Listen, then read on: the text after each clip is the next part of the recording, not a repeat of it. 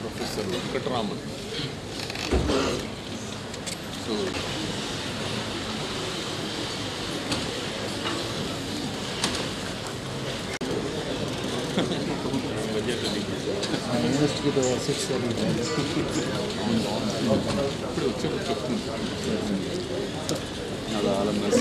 Welcome all the invitees who have assembled here to hear the endowment lecture being organized by Andhra University in honor of Professor S. Venkata Raman, who is a most renowned and a most revered teacher of law and a great jurist par excellence.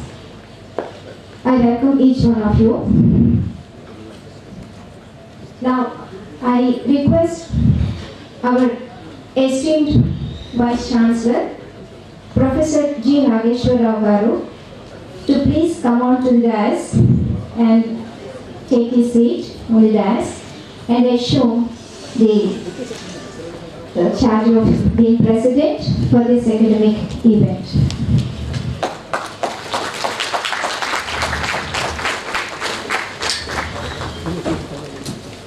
Thank you.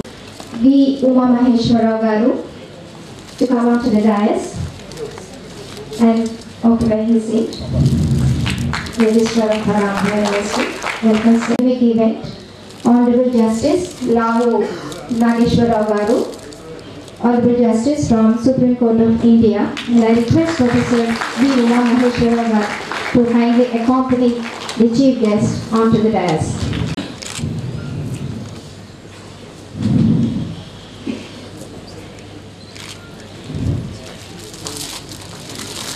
Thank you, sir, for your gracious presence. And now I request Professor D.S.Prakasa Rao, Principal of Law College, to take his seat on the dais.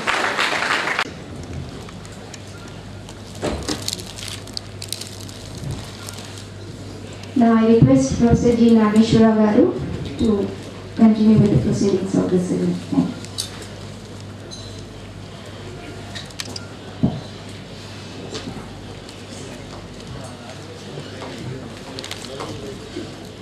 Chief guest of and chief speaker of today's endowment lecture on the name of Professor S. Venkata Rao, Honorable Judge of Supreme Court, Honorable Justice Lavu Nageswara Rao, Principal of AU College of Law, Professor D.S.Prakasa Rao, Registrar Professor Raman Rao, distinguished invitees and friends from press and electronic media, very good morning to all of you. Andhra University has a great tradition of organizing endowment lectures on the name of great personalities of this country. There are about 15 endowment lectures organized every year by Andhra University, and today we have been organizing endowment lecture on the name of a great professor of College of Law, Professor S. Venkata Rao.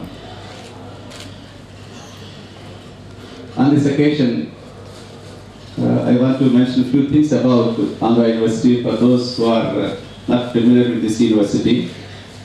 Andhra University was started in 1926, way back 91 years ago.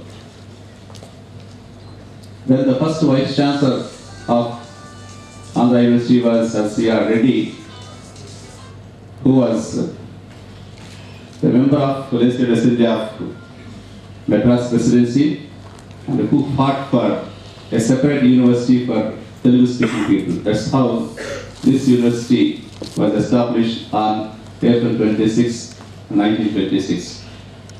The second Vice Chancellor of this university was Dr. Hon'ble Justice, who subsequently became the first Vice President of Indian Republic, the second President of this great nation.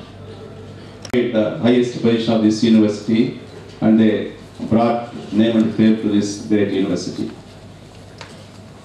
The present Vice President of India, Sri Venkata, also is the alumnus of this university.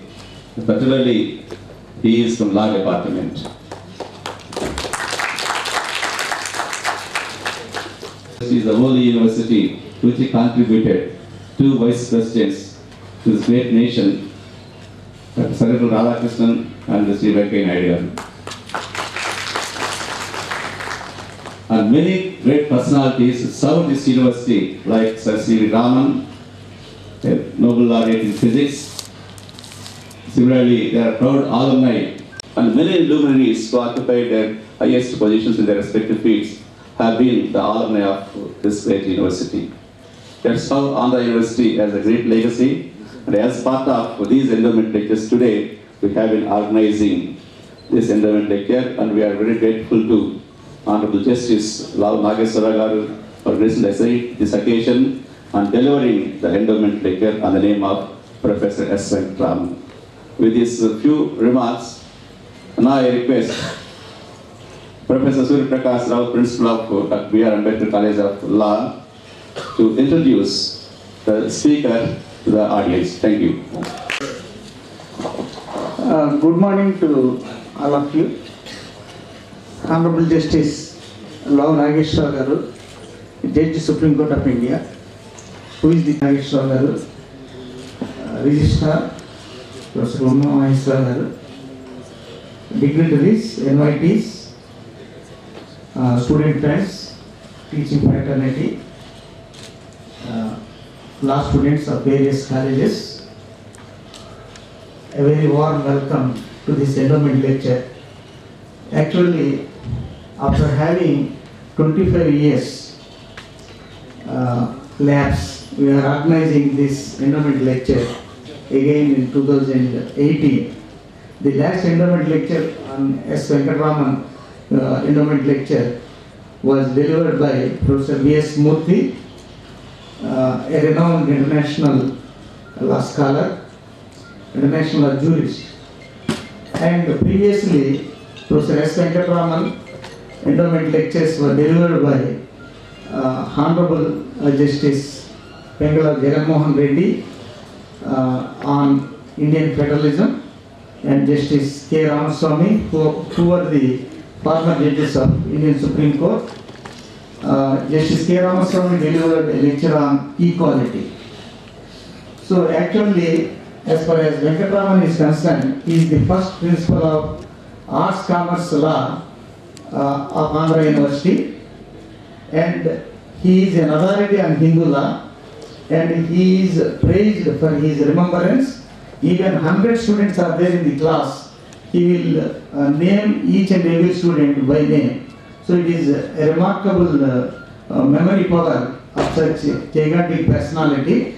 And Professor S. Venkata Raman made several students as important as judges and important persons in the public life. So in the name of Professor S. Venkata Raman, endowment lecture was instituted by his admirers and students and well-wishers. So from then onwards, Andhra University is organizing this endowment lecture in the name of S. Venkata Raman. Actually, this year, when we contacted Justice Lavu Nageswara Rao to deliver the lecture, he readily accepted in spite of his busy schedule. And as far as topic is concerned, he suggested me, you select a specific topic so that I can deliver a lecture which is useful to the law students. So accordingly, we selected the topic, dynamics of life, liberty, privacy and law. for which he readily accepted to deliver, for which I express my thanks to Hon'ble Justice. As far as the theme is concerned, as we all know, the democracy is not mere form of government, it is a way of life.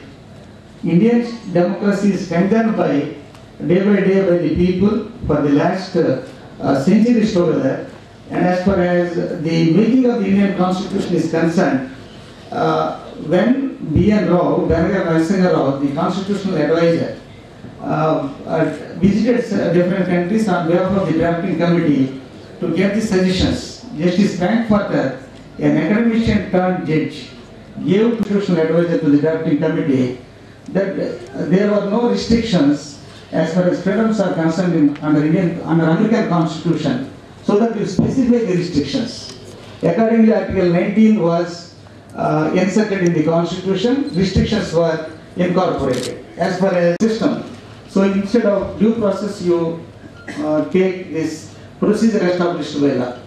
So as far as Article 21 is concerned, 21 says that no person shall be deprived of his life or personal liberty except the procedure established by law. So the life is interpreted by the Supreme Court in such a way, it is not mere animal existence. And life is understood by the Supreme Court as it is a decent life, life with human dignity, life with livelihood. So accordingly, Article 21 was widened in such an extent. So life includes everything. Decent death also, life includes decent death.